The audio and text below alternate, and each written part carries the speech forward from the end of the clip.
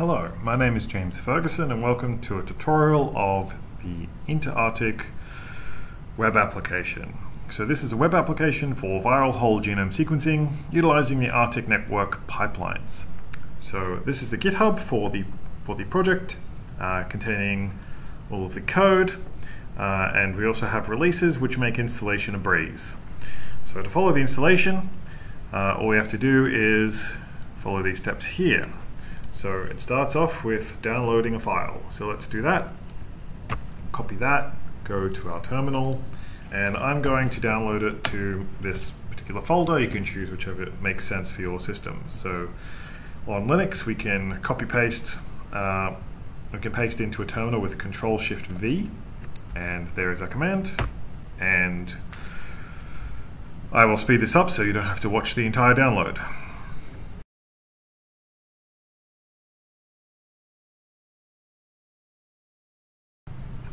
Okay, so the next step is extraction.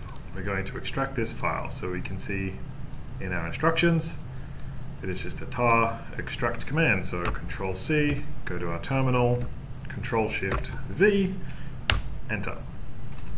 And this will take a little while, so I'll speed this up too.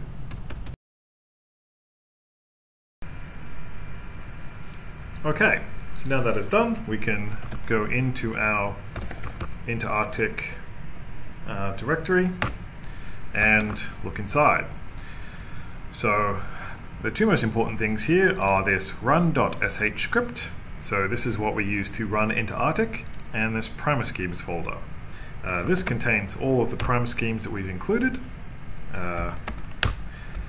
ARTIC, the 2.5 KB Eden and the 1.25 KB Midnight primer sets, as well as the ARTIC Ebola primer sets. If you want your own primer set included, just let us know. Okay, so to start interARTIC, all we do is run this script. You can do this with a // and then run.sh, hit enter. You'll get some things in the terminal, and then you need to keep this terminal open to have the web application working. At any time you can hit Control-C and it will close the application and interARTIC will stop working. So I can show you, hit Control-C and make sure everything is killed and close it safely. So we can just run that again to start it up.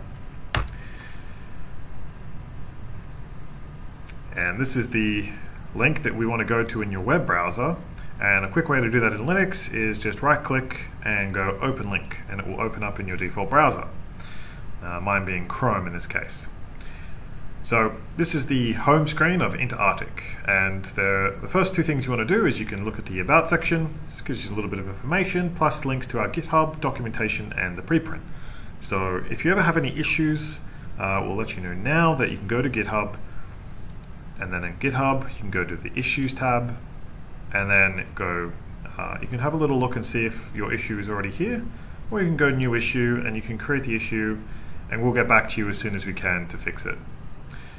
Okay, back to interARTIC. So at any time you can hit home and it goes back to the home screen. Now the very first thing you want to do is set the locations for your input data. By default, these will be /data and /data sample barcodes. This might be useful when if you're running a Gridiron or a Promethean, and potentially a MinION, but most likely if you're not running on a Oxford Nanopore sequencing device, these will need to be changed. So we can do that by going to where your data is saved. Now in this case, I'm going to run a test data set that you can download. The instructions are here for downloading your test data set. It's mostly the same. You create your data where you want to put it, you download that file, and then you extract it and remove the tarball. And this will be in a particular format that you can follow along in further detail in this text. But assuming that you have already downloaded this file, so I have mine located in this example data folder, and in it I have the sequencing information, which is located in something like this, where it has the FAST5s and the FASTQ and the sequencing summary. So this is the same structure that the sequencer will spit out, and you kind of want to keep that. And then my output directory will be in the top directory of whichever run that I'm running. So in this one particular folder, you might have multiple runs, and that will get automatically detected by interARTIC. So we'll see that in a minute. So the second thing option here is the sample barcode. So these are CSV files that we use to custom name each individual sample in the analysis. So if we go into this folder and we look at our sample barcode, you can see that we have a sample name and then the barcode that it's attached to. So in this case, this is a native barcode 3 for sample 3, native barcode 4 for sample 4, etc. So these are comma separated, no space, flat files that our system will read to custom name all of your samples. Okay, so to get these, we can, if we're in that folder in a terminal, we can use pwd and we can get the directory of our example data. So you want the top data. This is the top folder for where all your data is located. So we can do Control-Shift-C to copy that, and then we can do Control-V to paste that in. And then similarly, we want the path for this, so that is just the same directory plus this. So we can highlight that, Control-Shift-C, and then Control-V, and we can just take away this little slash. Now, when we hit confirm, it will save, and you'll never have to set this again unless you change the directories.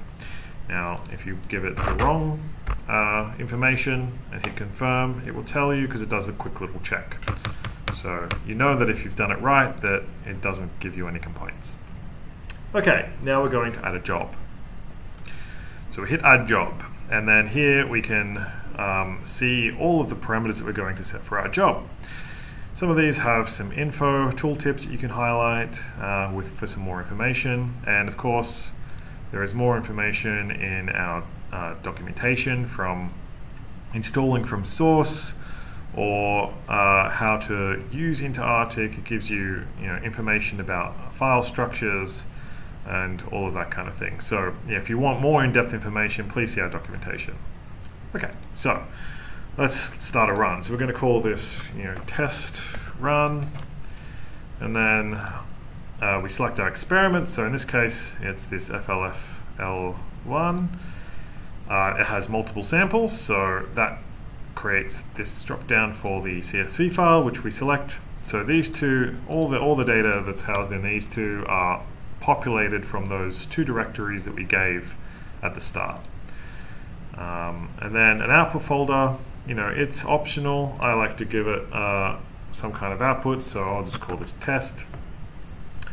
Then this is where you select your virus. So this is for Ebola, this is for coronavirus. So in this case, we use the Eden primers. This is the directory and schema for it, which are auto-populated from our current ones. And then we use the ligation prep in this one, and then we can select the pipeline. So Nanopolish uses the FastQ and the Fast5 data to do variant detection. Medaka just uses the FastQ to do variant detection. And if you use both, it will create two jobs, first running Nanopolish and then running Medaka. So you'll get two different sets of outputs, and it runs them sequentially, one after the other. So in this case, we're just going to run Medaka. And then, most of the time you won't have to change anything here, but there are advanced options. So this is where you can change, for example, the number of CPUs you use. So if you've got a very beefy machine, you can increase this. So I've got 8 CPUs on this laptop, so I'm going to increase this to 6. You don't necessarily want to use all of them.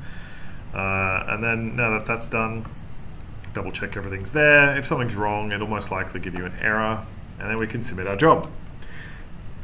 This takes us to the progress page, and you can see it's running the gather command here, which is the first command in the ARTIC pipeline. At any time, we can see the job parameters here, explaining where everything is and where our output folder for our data will be. So we can actually have a look at that. Control-C, open a terminal, and we can have a look in that folder. And you can see that it's starting to do the demultiplexing, and this is where all your data will be located. So it's onto the demultiplexing now. This gray box will continue to show, and it will show a lot of text by the end of it. If any errors are detected, it should tell you.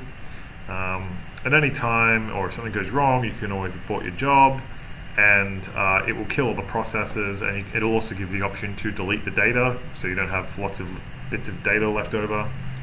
And then you can also queue up jobs, so you can go back home, and you can see the queued jobs here, and you can always add another job, and it will just get, once this one's done, it will run the next one after it. So, and you can always go back and check on the job to see how it's going, and once it's completed, you will have a go to output button, and we'll see that very soon.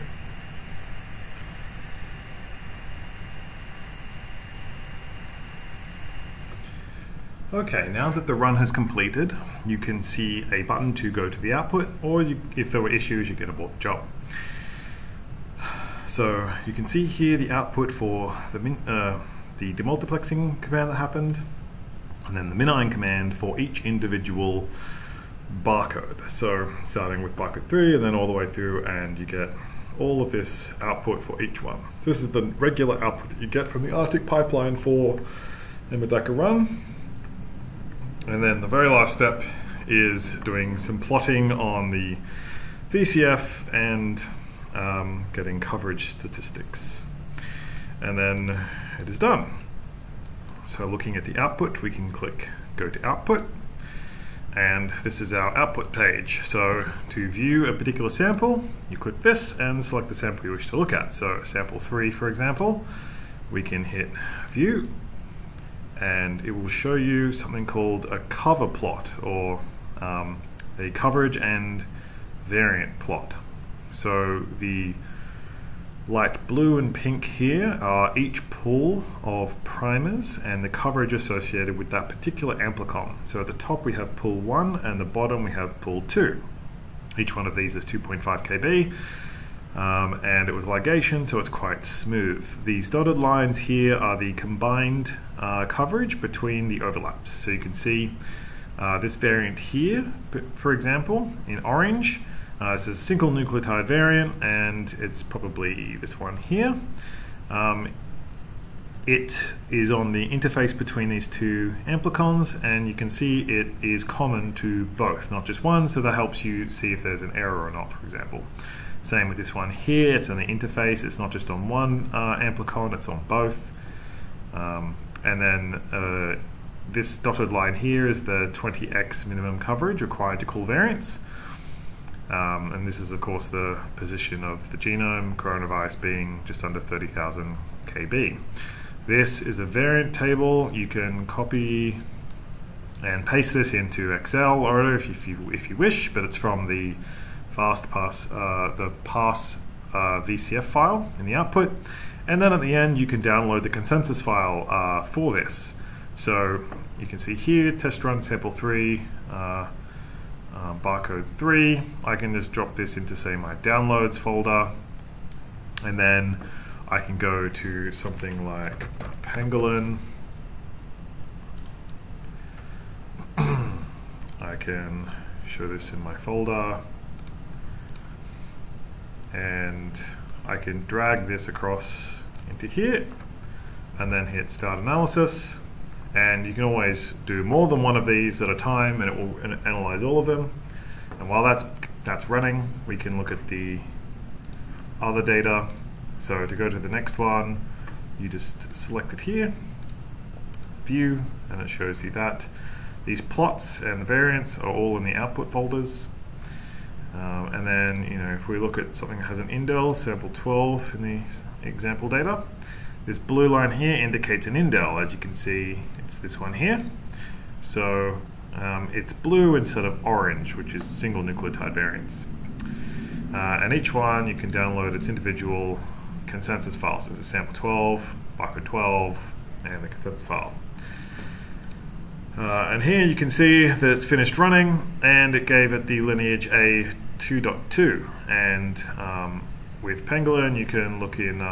You can look at extra information about that particular lineage and see the prevalence. So this was from Australia, and you can see it was most prevalent in Australia from the sequences that we uploaded. And this was, back in April last year. ARTIC. Now, If you wish to go to the actual raw data files, it will be located in that folder we saw before. And in this case, it's in test that is what we called it. And each one of these is the samples. So we can go into, say, sample 12, and we can see all of the files are created. You can do ls/ltr, and that will show you the order in which they were created. So it started off with the BAM, and then all the way through to the variant calling. This is the pass variant file, so all the variants that are actually called. You can use zcat to have a look at that.